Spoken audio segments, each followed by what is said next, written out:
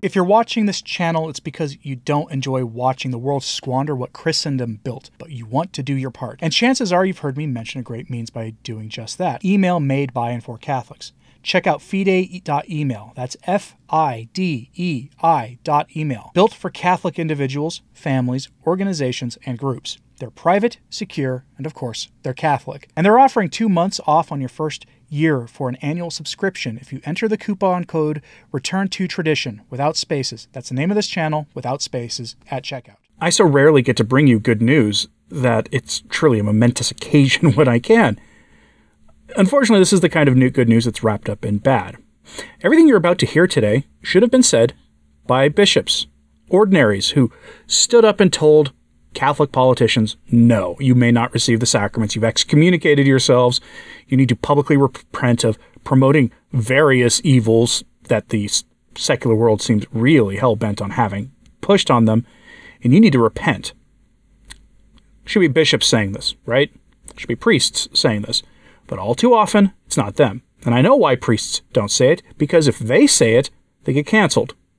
But bishops, on the other hand, have a little more protection from that. Unless you're Bishop Strickland, of course. But most bishops can get away with it. So why haven't they spoken up? Our story is about a Catholic celebrity, Harrison Butker. He's a Kansas City Chiefs football player. I don't normally talk celebrity stuff here, or even Catholic celebrities. I mentioned Shia LaBeouf's conversion briefly and mentioned another one. But I'm not one who focuses on the conversion of celebrities to the faith, other than to say, let them be Catholic for a while, hopefully before they go on and take a public Catholic life. That's just general good advice. There are exceptions to that rule, but that's not the case here today. Today, this football player, one of the highest profile in the country, especially in Catholic circles, gave the commencement address at Benedictine College, and he told the truth. He called out the bishops. Usually, commencement addresses are really just fluff. They're good times. They're happy, positive speeches. Occasionally, you might get somebody who has a political axe to grind who gets up there and gives the party line, usually from the left.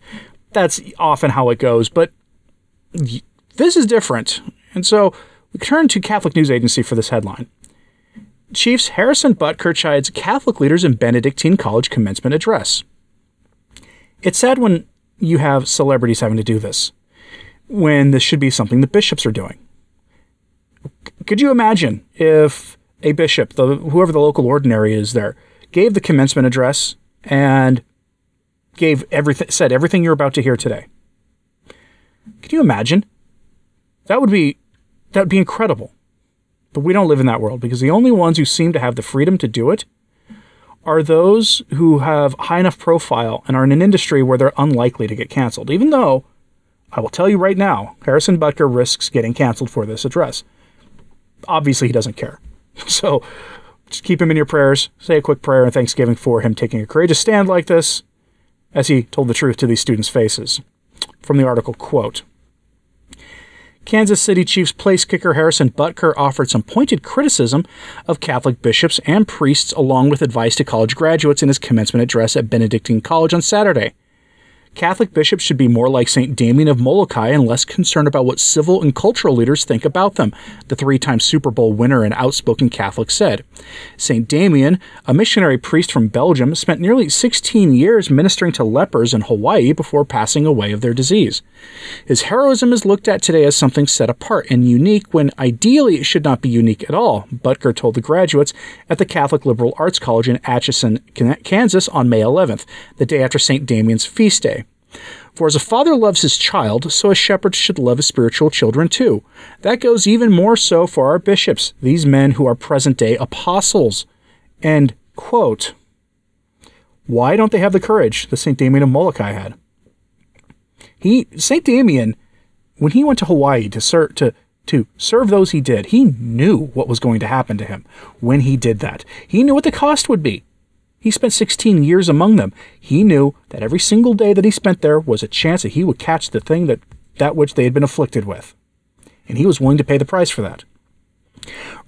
Bishops wear red to remind themselves and those they encounter that of the blood of the martyrs, that bishops should be willing to sacrifice everything and follow in their footsteps if need be. Where is that attitude today among the bishops?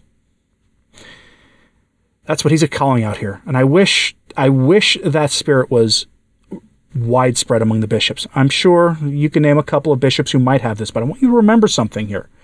Anybody who had jurisdictional authority as a bishop in the church in 2020 denied everybody the sacraments. They went along with the lie. Remember that. And he'll invoke that here too. Back to the article, quote, he said, bishops are rightly not politicians but shepherds, but they have given up their influence by not leading properly. Our bishops once had adoring crowds of people kissing their rings and taking in their every word, but now relegate themselves to a position of inconsequential existence. Now, when a bishop of a diocese or the bishops' conference as a whole puts out an important document on this matter or that, nobody even takes a moment to read it, let alone to follow it, Butker said.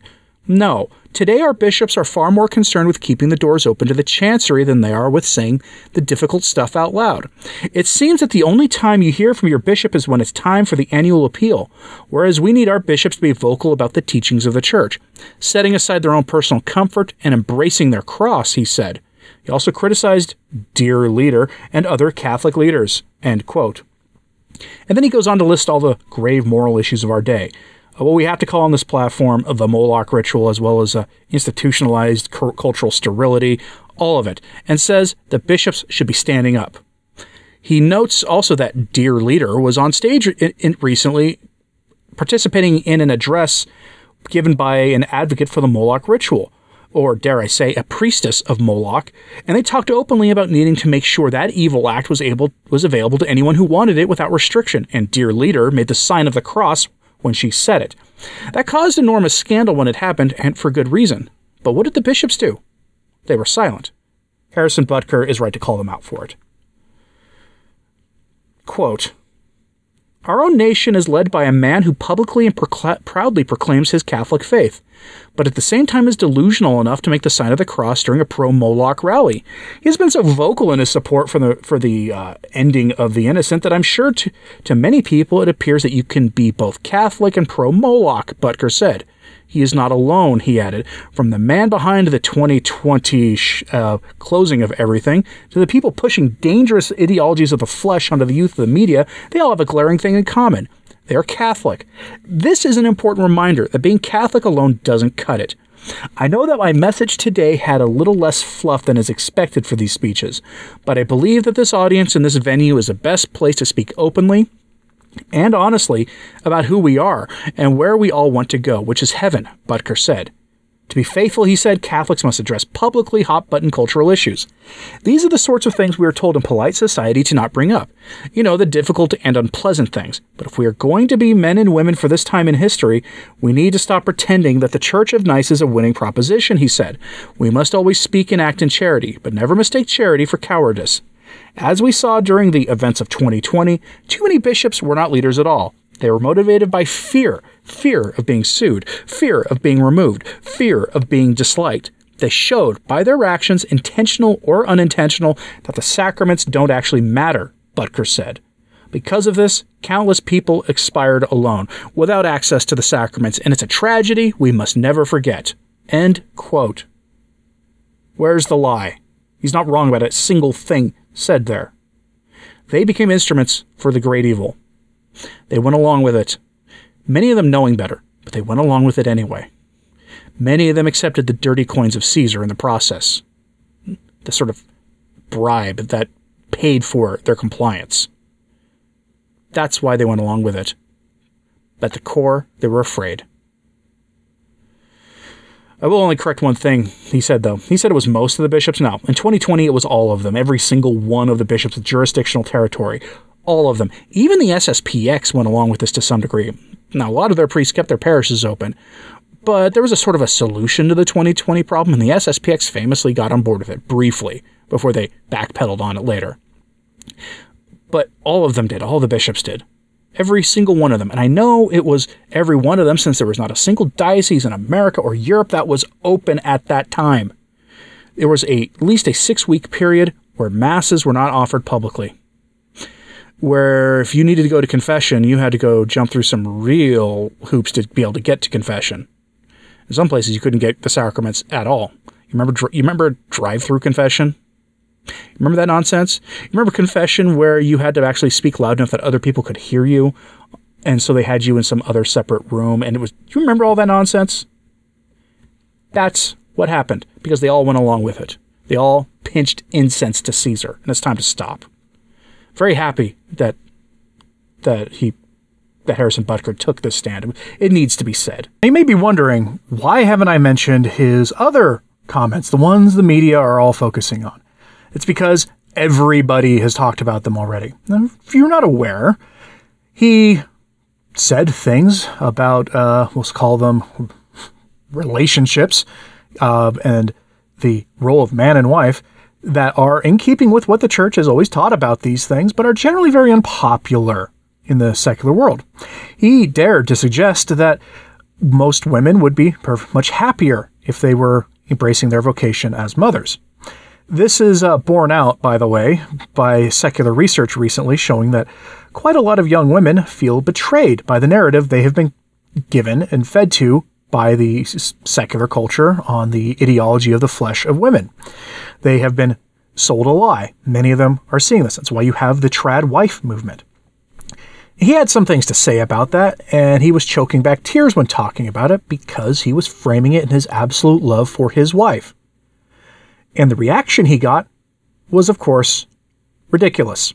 There's already a Change.org petition trying to cancel him. 100,000 people have signed it, demanding he be canceled because of that. The NFL issued a statement very quickly, distancing themselves from him, saying he does not represent what the values of the National Football League. Even the National Catholic Reporter got in on it. Mr. Butker, in his commentary, in his speech, said that he mentioned the phrase staying in your lane in terms of vocations. And the National Catholic Reporter ran with that and basically told him to stay in his lane, as if his lane is football. The National Catholic Reporter is a secular outlet, calling itself a Catholic outlet. And they could not tell you the difference between a vocation and a job. Mr. Butker's job is to play professional football, and he does it very well. His vocation is husband and father. There's a difference. And he was commenting on vocations. I chose to mostly focus in this video on the things he had to say about the bishops because literally no one else is talking about that. It's, again, nice to see somebody talking about that who's not just a Catholic podcaster. But, of course, he now faces being canceled because he told the truth. Because that's what he did. He told the truth.